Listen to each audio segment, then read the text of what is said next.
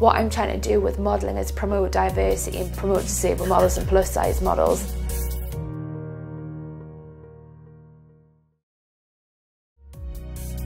Katie Knowles is not your typical model, but that's exactly her point. I honestly don't know why there is this prejudice. I think, to be fair, it's not even about the modelling industry. There's just a stigma and an attitude in general, and it just transfers over to the modelling industry. I have done lots of different shoots. I've done shoots with animals, shoots with children, promotional things. I've done personal shoots that are a little bit more crazy. I didn't recognise my own daughter, which is quite impressive. She's beautiful. She has a beautiful personality which comes through when she does model. And with her being disabled, she can show young women and young men that something can be achieved in an industry that isn't necessarily synonymous with disabled people. The 25-year-old law graduate has been working with the charity Models of Diversity, which aims to promote greater equality in the fashion industry. They've kind of opened my eyes to the issues that a disabled model face. 1 in 6 of us are disabled and we're not represented in the fashion industry, and so we've got an active government petition currently, which you can see on the Models of Diversity website, and it's basically we're trying to get the government to put pressure on the fashion industry to use disabled models.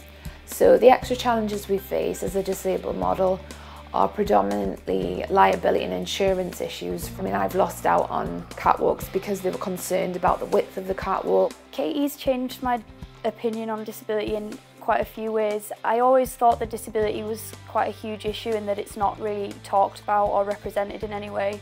But now I think I understand the importance of getting that conversation and that dialogue out there. Some of the positive comments I've had have been absolutely fantastic. I've had people from all over the world contact me and saying how I've influenced them or made them feel that they could do something, and that, for all the stress that sometimes modelling causes me, is totally worth it. When she was younger, Katie was always very active, enjoying ballet, horse riding and playing badminton. But at age 15, she was diagnosed with a number of crippling back conditions. I had a lot of pain down the back of my right leg predominantly. It was like pins and needles, tingling, dead leg.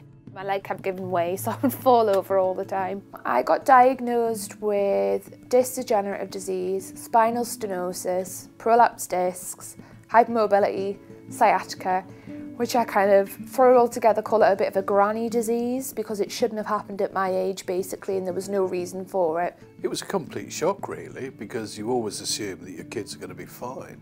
And very quickly it became apparent that there were problems and it wasn't getting sorted. I mean, some days she literally couldn't walk. I use crutches every single day. On a good day, I can get away with 1 crutch, or should I say glam stick. On a not so good day, it's 2. And on a really bad day, that's when I go for the wheelchair. The way I stay active is horse riding. That for me is even just something as simple as grooming the horse, which may be a simple task for yourself, takes a lot out of me. So I can't do maybe exercise in the traditional way, but there's ways that I'm learning to adapt it. On a down day, I feel that it's not that fair. Why has this happened? You know, how come I was the one that it happened to? I could quite happily mope about, but that's kind of not how I roll, to be honest, because it doesn't really get me anywhere and it doesn't really solve anything.